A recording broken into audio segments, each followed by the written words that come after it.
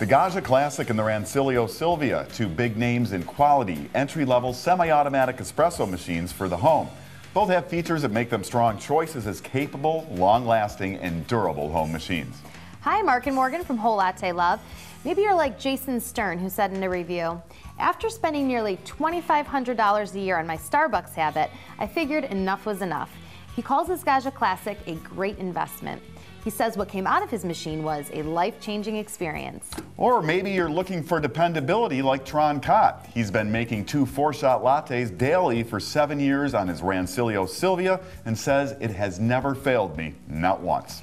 Now, choosing between the Classic and the Silvia can be difficult. With hundreds of customer reviews on both machines at WholeLatteLove.com, they have identical 4.7 ratings on a scale of 1 to 5.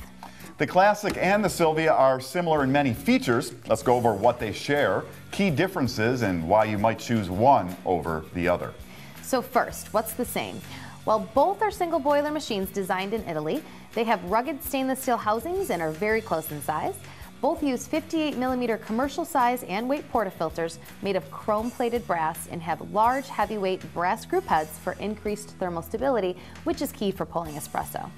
Both have 3-way solenoid valves, a feature not found on lower quality machines. The 3-way valve releases pressure from the brew water at the end of an extraction. This dries out the coffee puck, making it easier to knock out and reduces stress on other internal plumbing. It's a more reliable and user-friendly design. The machines also have nearly identical water capacities and cup height clearance under the spouts. One difference: visible indication of water level on the Classic and none on the Silvia. Both come with a 2-year warranty and both are serviced in-house at Whole Latte Love by certified technicians. So differences. Well, a big one is price. The Classic is typically about half the cost of the Silvia. In fact, you can usually purchase a Classic and a quality burr grinder package for the same price as the Silvia alone. You know, that's important. Both machines are capable of producing excellent espresso, but to do that, you want to use coffee ground fresh in a quality burr grinder. Another key difference is in the filter baskets. The Silvia comes with standard single and double shot baskets.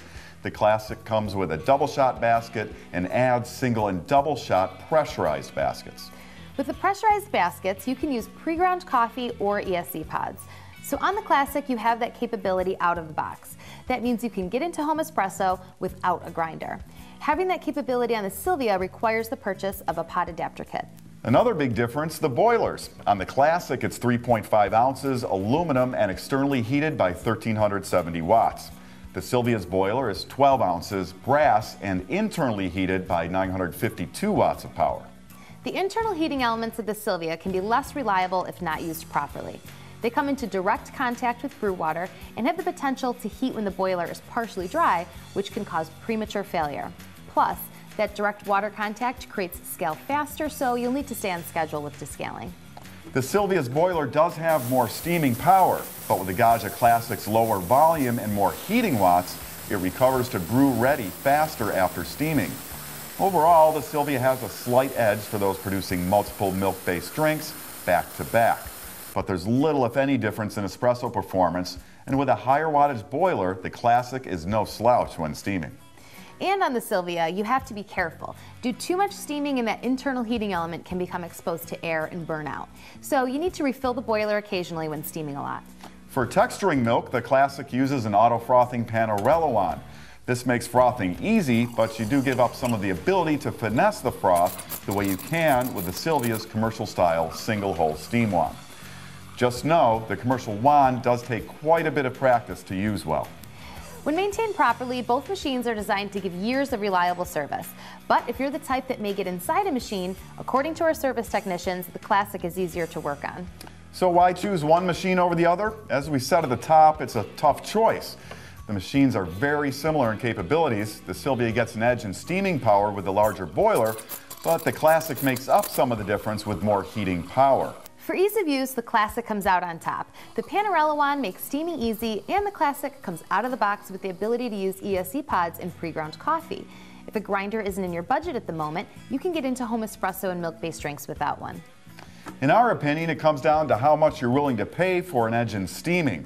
The bottom line is you can purchase a Classic and a quality burr grinder for around the same price as the Silvia alone. Still on the fence? Check out the customer reviews of both machines at WholeLatteLove.com. I'm Morgan. And I'm Mark. Thanks for watching, and be sure to subscribe to our YouTube channel to get the latest on everything coffee. The #1 source for everything coffee, WholeLatteLove.com.